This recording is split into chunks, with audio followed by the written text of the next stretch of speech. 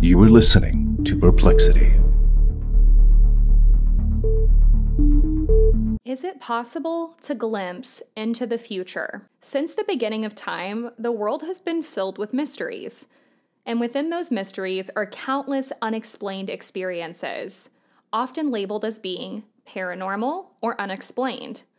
One of the most common arguments with paranormal experiences is that they stem back to some type of connection between the human mind and our universe. Call it sixth sense, ESP, precognition, psychic abilities. These concepts are common vocabulary in this genre. Premonition refers to the supposed ability to gain insight or forewarning about a future event through extrasensory means, without any apparent cause or logical explanation. Premonitions can manifest themselves in various forms, like vivid dreams, visions, intuitive feelings, or unexplained sensations, and these are believed to foreshadow a future occurrence. It seems like premonitions often come out of traumatic events. So you have this vision that something's going to happen, and then soon after there's a big tragedy, like a fire or a death. Skeptics argue premonitions could be coincidence, selective memory, and the human tendency to find chance, confirmation bias, or self-delusion. But just like any unexplained phenomena, there will always be skeptics. There's always going to be scientists trying to find some sort of concrete way to explain things that may not be explainable or tangible. So, could premonitions tie to something greater? In the words of Pierre Teilhard de Chardin, quote, "We are not humans having a spiritual experience. We are spiritual beings having a human experience." In this episode, we will be discussing the concepts of premonition and psychic ability.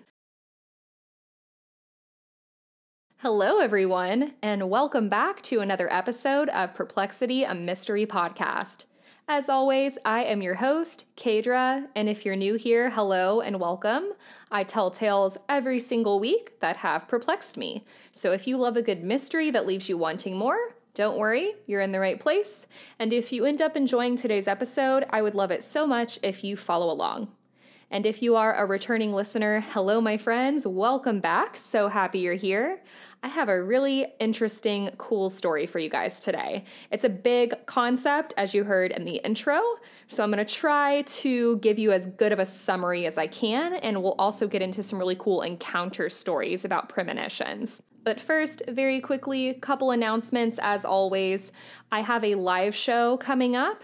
We're going to do Q&As, listener stories, and giveaways. So save the date, Saturday, July 13th, 8 p.m. Central. It's going to be on YouTube Live, and I will post that link on Instagram and socials. So don't forget, it's going to be a lot of fun. I'm really excited. And if you have questions or listener stories, be sure to be sending those in so I can be compiling all of that at perplexitymysterypodcast@gmail.com. Also, don't forget, I have made some new additions to the Patreon. There's 2 new tiers, and there's lots of good content on there, so get on there, check it out. I am just starting a new 4-part series, and it is about shiny, happy people. I think that's what it's called. I haven't recorded the episodes yet, but they'll be out by the time this episode comes out. It's the documentary on Prime about the Duggar family, the crazy reality TV family from the 2000s that had 19 kids. It's wild. I didn't know a whole lot about the Duggars, and it's really crazy. So be sure to check that out, along with the over 20 bonus episodes on there.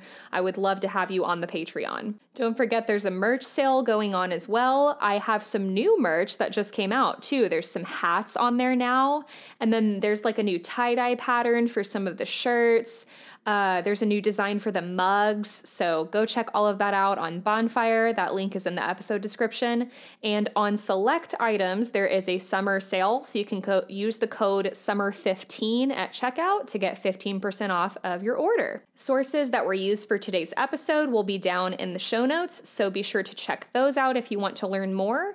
And as always, trigger warning for today, this podcast is not for children. We will be discussing some content that could be considered disturbing to some listeners, so listener discretion is advised. So without further ado, let's get into this episode all about premonitions, precognition, and psychic ability. So as I stated in the introduction, there's a lot of different terminologies that people use when they're talking about this concept. There's also intuition, gut instinct, etc. There's a ton of overlap. I'll be using a lot of terms interchangeably throughout this episode, so just keep that in mind. But I just want you to be thinking of that concept of like predicting something and then it happening later. The word precognition comes from the Latin pre, that means before, and cognitio, meaning acquiring knowledge. It's also known as a future vision or future sight, and it's when a person claims to have the ability to see into the future. According to Psychology Today, it's believed that 1/3 of Americans have experienced precognition, so I thought that was pretty cool. I feel like this could also closely overlap with déjà vu, but déjà vu is that feeling that something's already happened, but I'm wondering now if there's some similarities with like the science behind this. I have déjà vu on my list to cover later. So the earliest known record of psychic abilities came from ancient civilizations like Egypt, Greece, China.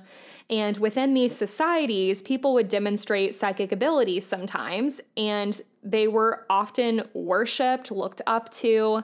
But in the European ages, as we got into like, I would say the 15th century through maybe the 18th century, maybe even 19th, these things were demonized. You know, we had the Salem witch trials. People started to feel like they had to hide these abilities and not really be able to talk about them. But all of that being said, reports of these things have been going on since the beginning of time, basically. In Greece, people who had this ability were considered to be strong spiritual leaders. One example of this would be the Oracle of Delphi. The oracle was said to receive messages from the god Apollo, and her prophecies were highly valued by kings, generals, and other powerful figures. In ancient China, psychics were also highly respected and often served as advisors to the imperial court. There's also the famous story of the Joan of Arc, who had a lot of visions and premonitions about what they needed to do to win the war. She claimed that she could talk to God and get messages from him. Psychics back in this time period were often called diviners, and they used a variety of tools and techniques to predict the future, including astrology, numerology, and the interpretation of dreams.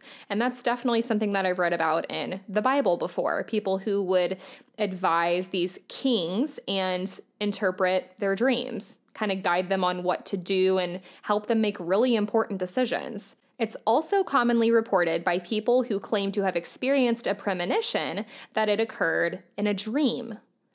Aristotle was said to have studied prophecy on divination and sleep, and he believed that these dreams were, quote, tokens and causes of future events, end quote.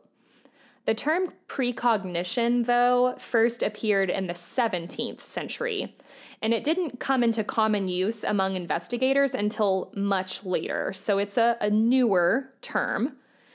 An early investigation into claims of precognition was published by the missionary F.R.P. Boylat in 1883. He claimed that he met with an African witch doctor, and he was skeptical of this person's abilities. So he asked a question to the witch doctor, but silently with his mind. And Boylat was very surprised when the witch doctor answered him out loud and answered the question correctly. By the 20th century, J.W. Dunne, or Dunne, D-U-N-N-E, a British soldier and aeronautics engineer, would explain what he considered to be several precognitive dreams that he had experienced. He decided after this encounter he was going to start doing some experiments, and he was going to just try to keep track of what he was experiencing in these dreams. So he devised this method to record his dreams, and he would keep track of whether or not these dreamed events would end up happening in real life or not. He ended up publishing these findings in a book that was titled An Experiment with Time. And later on, he stated that at least 10% of his dreams were precognitive, meaning that they came true later. But whether or not 10% is significant, I'm not sure. Carl Jung, the father of modern psychotherapy, also reported several precognitive dreams and experiences. Most notable was in the year of 1914. During this time, Jung claimed that he saw a vision of a darkened Europe, and he later believed that this was a foreshadowing or a vision of what would happen in World War I. He was a major contributor to the development and understanding of dreams and how they may be providing us with clues that lead to greater inner awareness. According to psychicschool.com, there's also several different types of precognition: implicit learning, energetic communication, and non-local intuition. So I'm just going to briefly explain what each of these are. So implicit learning refers to the ability when our subconscious mind draws upon previous experiences and creates a sequence or a pattern of what is about to happen before it occurs. So some everyday examples of this would be when you know the notes or lyrics that come next in a song, not because you've ever heard the song before, but based on previous knowledge about maybe what they're talking about, or maybe the melody is similar to one you've heard before. Energetic communication is an animal or a human's ability to sense what's about to happen right before. An example could be when animals sense the energies from the earth, that an earthquake or tsunami is about to happen, and they react by fleeing just before the event. Another example could be when you have an intuition that someone is thinking about you or staring at you. And I always just thought this was like, I don't know, natural, normal, biological things that we have, and it very well could be, but it's interesting that they're labeling it as a type of precognition. I've never heard of energetic communication before. Non-local intuition is when siblings, for example, know that something will happen even when the other sibling lives across the country. Parents can sense if something's happened to their child when they're not with them, or when someone knows that a loved one has passed away just before being told. And these types of precognitions and premonitions came up a lot in the encounter stories that I was looking at. This is known as a state of quantum entanglement, where time and space are not a factor, and therefore it's possible to be connected to someone across vast distances. This definitely has a lot of parallels to twin telepathy. The episode that I did about twin telepathy and doppelgangers, very similar. There are also some famous examples that I found among hundreds, if not thousands, of precognition. And these included stories from Helena Blavatsky, Edgar Cayce, John Barker, Abraham Lincoln, and people connected to the famous ship, the Titanic. So Helena Blavatsky, she lived from 1831 to 1891, and this was a Russian spiritualist and philosopher. She made claims she had a vision of the theory of relativity, predicting the photon and explaining the phenomenon and its photoelectric effect. Edgar Cayce, who lived from 1877 to 1945, was an American that claimed to be clairvoyant, and he seemed to have psychic abilities. Cayce would give information on a person's health, and he would seemingly predict future events. A lot of his work was done in a trance-like state where he would be sleeping and he would start to speak while an assistant would transcribe the information. He also claimed that he would have dreams that included precognition of future events and retrocognition, which was dreams of different periods in history. Psychiatrist John Barker was also a significant person that came up looking into these precognition experiences. In 1966 in South Wales, 150 children and adults were tragically killed when waste from a coal mine buried a school in what became known as the Aberfan landslide. Barker ended up visiting the town after this happened, and while he was there, he basically interviewed a bunch of different residents who claimed that they had experienced premonitions, that a disaster was going to happen there. Later on, Barker also discovered that several of the children who ended up dying in the landslide had experienced vivid precognitive dreams where they had premonitions that they were going to die soon. President Abraham Lincoln, there's also a lot of stories about him and how he knew he was going to die. 2 weeks before his assassination, Lincoln recounted to his family a dream. He told his wife, his friends, that he was walking through the White House in this dream when he came into the East Room, and he saw his corpse lying there. This room would later be the exact location where his body would be laid after he had been shot and murdered. And then, of course, there was the Titanic. In 1912, the Titanic was about to set sail across the Atlantic Ocean on its maiden voyage. After the devastating events that we know, where the ship would sink, killing over 1,500 people, others would come forward. Family members that knew people on the ship, people in the area, and they would claim that they had seen the ship crash in their dreams. In some cases, people who were supposed to board the Titanic would have these premonitions and they would cancel their tickets. There's also the very infamous story of the Lindbergh baby. Charles Augustus Lindbergh Jr., a 20-month-old boy who was the son of a famous aviator and Anne Moreau Lindbergh, was kidnapped in 1932.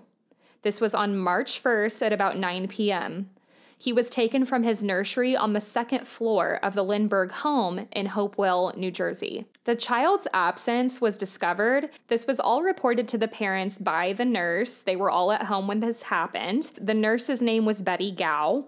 There was this big investigation, and during this time, there were some psychologists, Henry Murray and D.R. Wheeler. They ended up using all of this to test for dream precognition. They invited the public to report any dreams that they were having of the child.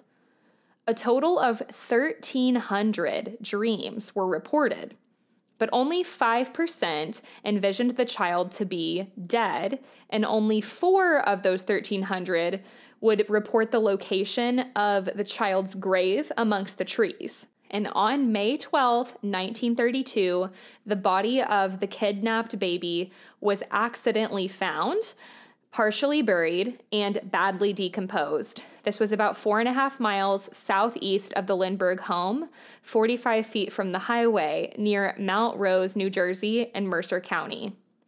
The discovery was made by a man named William Allen, an assistant on a truck driven by Orville Wilson. The head of the baby was crushed, and there was a hole in the skull.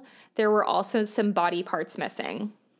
The body was later positively identified to be Charles Augustus Lindbergh Jr., and he was cremated at Trenton, New Jersey, on May 13, 1932. The coroner's examination showed that the child had been dead for about 2 months and that the death was caused by a blow to the head. So he was found dead amongst the trees, but very, very few people of the 1,300 dream reports would accurately report what happened to the baby. But I'm also like, this could be a spiritual gift. Like, not everybody is psychic, so I wouldn't expect everybody to get it right.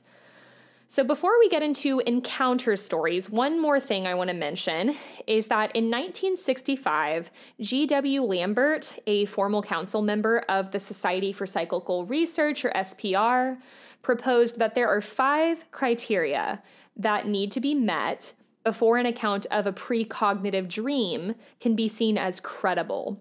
5 things to keep in mind as we get into some encounters.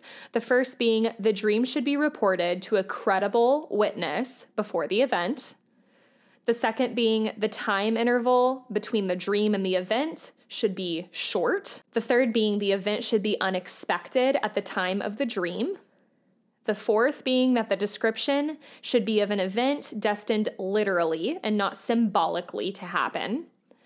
And the fifth criteria being the details of the dream and event should tally. So now let's get into some encounters. I found these in a BuzzFeed article by Hannah Dubrovgos, and they're all pretty short. A bunch of them are anonymous, but if they do have a name, I will read the name at the end.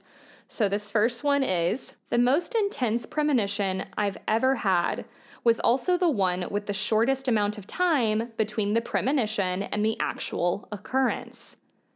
I had gone to bed on the night of Wednesday, November 1st, 2017, like any other night. However, into the early hours the next day, Thursday, November 2nd, 2017, between 4 and 5 a.m., I had a disturbing premonition. My older brother's car was parked in our parents' driveway. It was not moving, but the car had been turned on, and only his 4 children were sitting in the vehicle. Right off the bat, it was odd, because they were behaving as if they were on the road. It looked like they were all playing pretend. They were playing around and goofing off as they usually do, but instead of going up to the vehicle happy to see them, because I hadn't seen them for weeks, I walked up to the outside of the car, very concerned. I began banging on the windows of the right side of the vehicle, specifically the back passenger side of the car.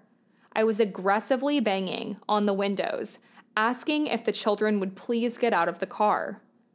They became aware of me, but kept on with their casual, silly behavior. The eldest child said he didn't want to come out, but the second oldest leaned over the youngest child to look at me through the window and agreed to come out. Before they could exit the vehicle, my dream quickly shifted. I was now standing in the middle of an unknown road, hugging a housekeeper that I had grown up with. She was an extremely sweet woman from a much older generation, but in the dream she was stronger than ever. Her spirit and physical form were enhanced, which I thought was odd. After the hug, I abruptly awoke from my dream. Although the hugging moment and the second sequence of the dream was sweet, I was still very concerned for my brother and his children. So at 8:30 a.m., I texted him and told him the strange dream in detail. He immediately replied back, informing me that his children had just gotten into a car wreck that morning, riding with their mother on the way to school. The car had been totaled, and the youngest child had received a bloody nose, but there was no other physical damage. I believe the housekeeper had a purpose in the dream, and my hug was a thanks to her for watching over my family that day. End quote. And that one is from Gosh J, but the rest of the stories I'll be reading are anonymous. So this next one is short, and here it goes. I had the same dream over and over. A psychic once told me that I was from the days of Atlantis in one life, and in another, I burned up as a little girl. Driving to Sacramento, I saw the house that I had been dreaming about. I stopped, and it turned out that an older woman and man lived there. I explained that I had been seeing this house in my dreams. They showed it to me. I did not know how or when, but I had been in that house and played on those stairs. My parents had never even been to that town. The people told me that their little girl died in a fire at 6 years old. I haven't had another dream about the house now that I've seen it. End quote. This next story is also short. When I was in middle school, I had a dream in which I was sitting in an empty classroom with a test that had already been filled out. I looked through the test at the answers, then I woke up. About a week later, we were given that exact test in class. I finished the test in about 5 minutes. I double-checked all the answers because I recognized them from the dream. But I wasn't sure that what I remembered was right. It turns out that the test in the dream was exactly right. I got a 100. The teacher even asked how I had finished it so quickly. Unfortunately, I can't remember her reaction when I explained that I had seen it in a dream. End quote. This next one is about meditating. So they say, I used to meditate a lot. A lot. I started for 20 minutes a day, which progressed to 30 minutes, then to an hour a day. Soon, I was meditating 2 hours twice a day and sometimes all day. Well, after about 4 months of this, I started having deja vu a lot. One day, it was very creepy. I had deja vu for like 2 or 3 minutes straight, and I predicted everything that was going to happen before it did happen. For example, sitting in the living room with no view of the kitchen, I predicted my mother in the kitchen would drop something. Then I predicted my dad and brother walking in, while my dad laughed at the joke that my brother told him. I predicted my sister walking out of her room to tell us something cool, and a few other things. It was extremely creepy. I stopped meditating after that." End quote. This next story starts off, "About 20 years ago, I had a very realistic dream, which is already out of the norm for me. In my dream, my brother, who was just 2 years older than I was dead somehow. We knew he was dead for sure, but nobody knew where he was located. It was so real to me that I woke up crying uncontrollably. I had never before and have never experienced anything like it since. Well, that morning, I couldn't wait to call my brother and make sure he was okay. I called him just to hear that he couldn't wait to tell me what had just happened to him the night before. We live in Ohio, close to Lake Erie. When the weather's cold enough, the rivers feeding the lake will freeze, making a nice route to ride snowmobiles and four-wheelers on the ice. But we never ride alone. My brother decided to go down and try to meet up with someone to ride with. He did, and they rode for a few hours before they decided to get a beer at a local bar. Having not traveled there together, they separated and made plans to meet at the bar. The other rider took off, leaving my brother alone on the ice. Just as he was approaching the edge, the ice broke. He could feel the water under the ice pulling him down. His snowmobile, still running, hung by the skis on the edge of the hole in the ice. With all his might, he was able to pull himself onto the ice and crawl to his truck, soaked and frozen. Sensing something was wrong, the other rider came back to see my brother's sled hung on a hole in the ice and assumed he had fallen through and was under the ice on his way to the lake. But as he got closer, he saw my brother in his truck trying to get warm. The guy was able to pull my brother's sled out of the ice using his sled and a rope. He loaded it for him and sent him on his way. Never knew his name. Had my brother fallen through the ice, we would have known he was dead, but we wouldn't have been able to find his body until the spring thaw." End quote. Just so crazy. It's interesting because I picked these out thinking they would be good, but I hadn't fully read them. And I mentioned earlier that it seems like this has overlaps to deja vu, and some of the stories reference deja vu, like the meditation one. And this next one also mentions deja vu. So they say, "When I was in my late teens, I had a dream that I was in a car wreck with my biological father. I didn't actually meet him until I was 21.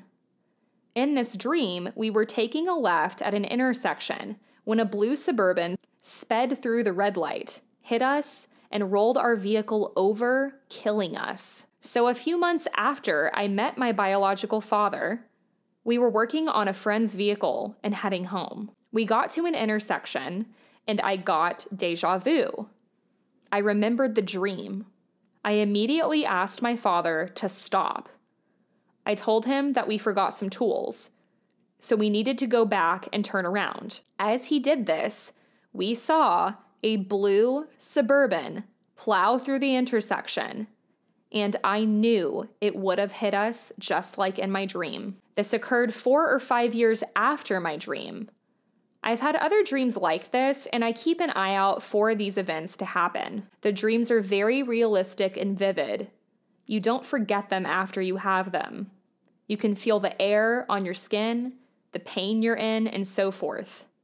I call it deja vu, but it's more realistic than that when the moment is upon you." End quote. This next one is also a premonition from a dream, and they say, I had a dream where all I could see was white clouds filled with black spots. I woke up in a cold sweat and sat straight up in bed. My wife asked me what was wrong, and I told her about the dream. I told her I didn't know what it was, but it made me feel uneasy. 5 days after my dream, I had to go to my landlord's house because he was not answering calls, and I knew that that was not like him. I knocked on his front door and noticed the lights were on in the house, making me think he was home. There was no answer after I knocked, so I went around the house to the driveway where his truck was parked. Making my way to the front, I came to a corner window of the house. The window was covered by white blinds that were closed and covered with flies. This still gives me chills to this day. Needless to say, my landlord was home. I've watched enough true crime shows to know I had to call and report a deceased person. There was a reason I had that dream. Someone wanted to prepare me for that day. I wasn't prepared, but the dream's meaning was instantly seared into my memory for as long as I live." End quote. So this final encounter story is also anonymous, and they say, I was a young mother and was fortunate to have a wonderful babysitter about a half-mile from my job. Out of the blue, I started having significant anxiety. I couldn't sleep or calm down. I had a foreboding feeling that I couldn't shake. After 2 days of extreme anxiety, I walked by a coworker at the office and said, "Something bad is going to happen." He told me to stop, as my anxiety was making him uncomfortable and scared. Relatable. At the same time, my coworker was expressing his wishes to me. I heard an ambulance with sirens, screaming. Everything in my body went limp, as I was sure the ambulance was heading to the babysitters. At the same time the ambulance went rushing by, a call came to the office saying that there was an emergency at the babysitters, which confirmed my worst fear. I jumped in my car and sped to the babysitters. I flew up the entry stairs and through the front door. I saw the paramedics working on someone in a room off the kitchen. Panic and fear rocked me to my core, as I was sure my premonition had warned me about my son. Sadly, a baby girl had died of crib death. Although it wasn't my son, I will never forget that day. The extreme sadness felt for the family who lost their daughter, and the life-changing relief seeing my little boy asking to be picked up from his crib. End quote. So I guess this was like a group babysitting thing. And it also makes me wonder if, like, maybe in another universe or in another situation, maybe it would have been her son that would have passed, but then she had this dream, and maybe there was some little butterfly effect that caused it to be this other family's daughter that passed. That's so crazy. So like I said, a lot of these tie to traumatic events. The concept of predicting future events remains a mystery, with some people theorizing it's only coincidence, some form of selective memory, or even a hoax.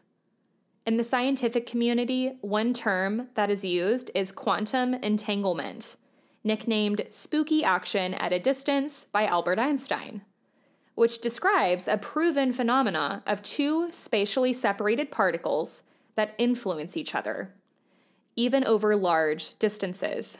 While the phenomenon is subatomic, some academics have theorized that quantum entanglement could explain phenomena like telepathy and psychokinesis. But could this have something to do with the brain? Tyler Henry, a famous modern-day psychic, has performed experiments with neuroscientists, being hooked up to wires and allowing them to map and monitor his brainwaves while doing psychic readings.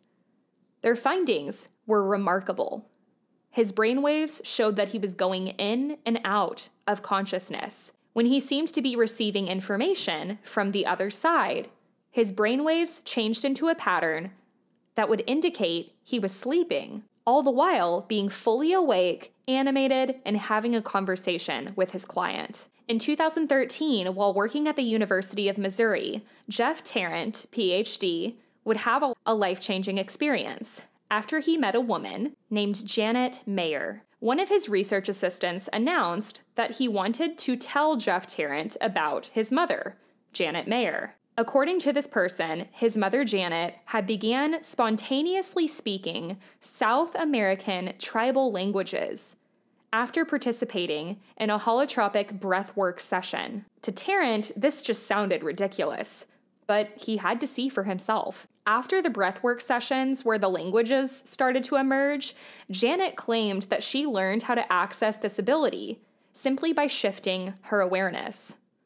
Of course, at that point, she wasn't even certain that what she was speaking was a language, but it felt and sounded like a language. The problem was no one seems to recognize it. So in an attempt to understand what was happening, Janet started recording herself during these language experiences. She would send the tapes to professors and researchers all over the US. While many experts were polite, they couldn't give her an answer. They had no clue what was going on. But eventually, Janet got into contact with this doctor named Dr. Bernardo Peixoto, and Peixoto was an anthropologist at the Smithsonian Institution and a shaman that was originally from a tribe in northern Brazil. So Dr. Peixoto indicated that Janet was speaking a real language. It was Yanomami, a South American tribal language. And even though Janet had no idea what she was saying, she always felt like there was special meaning behind the sounds.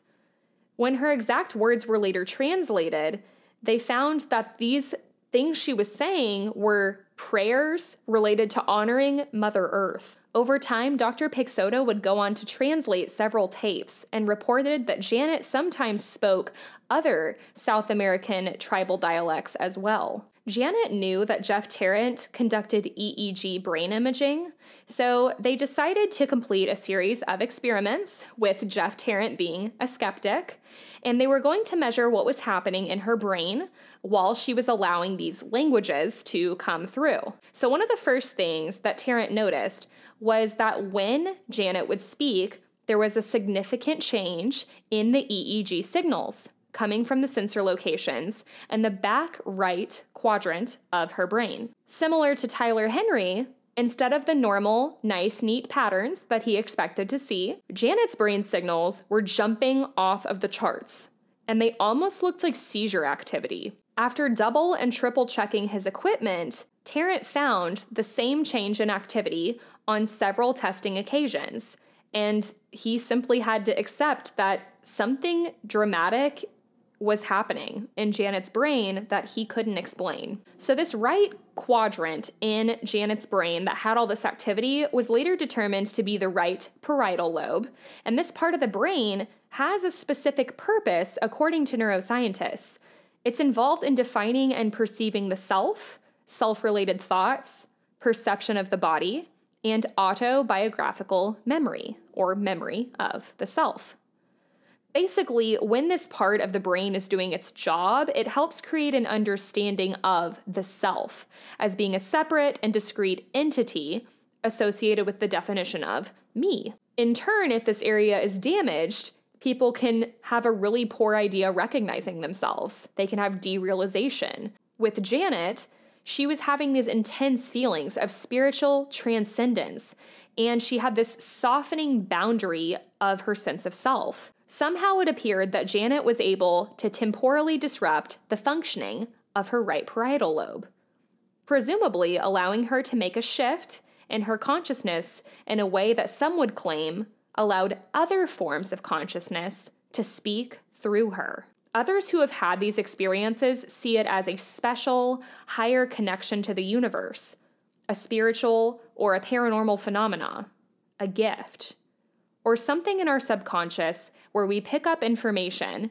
without our conscious mind realizing it. Premonition dreams could be a spiritual channel, a form of piercing the veil, because our bodies and minds are more relaxed when we're sleeping. They're more vulnerable and able to tune in to something else. We will likely never know what is causing these seemingly extraordinary cases of premonition, but I certainly am thankful for whatever it is, honestly. Should you experience precognition, I would encourage you to lean in, listen to that gut instinct. And that, everybody, is the premonition concept, precognition, and psychic abilities. I hope you guys enjoyed this episode. I certainly enjoyed researching it and telling it. If you did enjoy, be sure to let me know.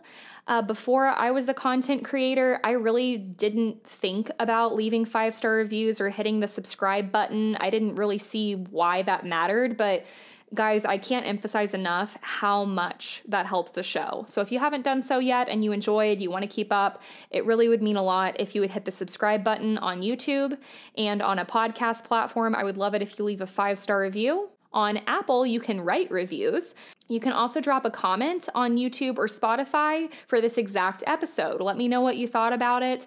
Let me know if you have had a premonition before. I definitely want to hear about that.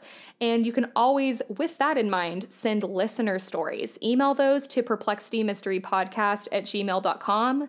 If you have had a premonition, if you feel like you have some kind of psychic ability, or if you've had crazy deja vu, I want to hear about it. And if you really want to support the show, you can check out the support links down in the episode description, like my merch links, my Buy Me a Coffee link. And if you want bonus content too, go check out the Patreon. There's tons of tiers you can check out. There's lots of benefits to joining. And because I do not qualify for any type of ad revenue, any type of monetization, this podcast is completely funded by myself and by you guys. So joining the Patreon really helps. Everybody, don't forget, save the date. Virtual live show coming to you Saturday, July 13th, 8 p.m. Central Standard Time on YouTube live. Be there or be square. We're going to have a great time. And yeah, I'm just super looking forward to it. You all are amazing. I hope you have a great week and stay safe. And I will talk to you next week. Bye.